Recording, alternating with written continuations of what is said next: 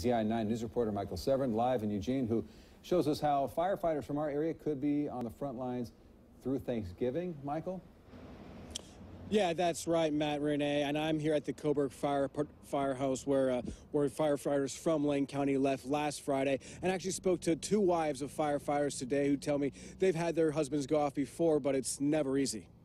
As wildfires rage in California, an army of firefighters from Oregon have been called up to battle the blazes. The Lane County firefighters who left last week now battling the Camp Fire, which ripped through the town of Paradise.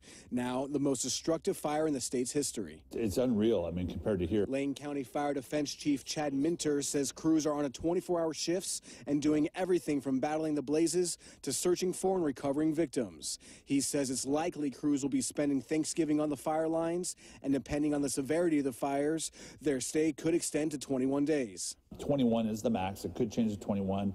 We're hoping in this case it doesn't.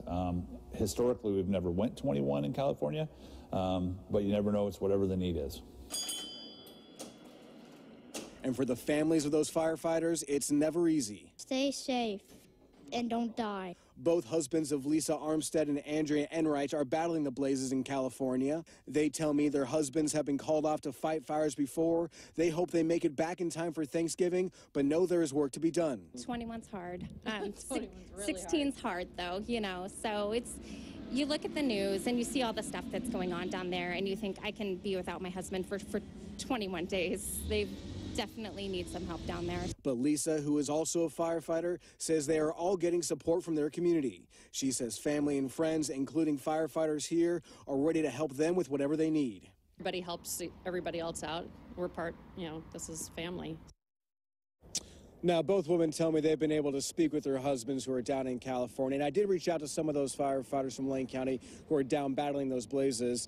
I have not been able to get a hold of them, and that's not only because of the extreme working conditions they're under during those 24-hour shifts in very dangerous areas, but also a lot of the infrastructure down in that Paradise, California area has been severely damaged by these fires.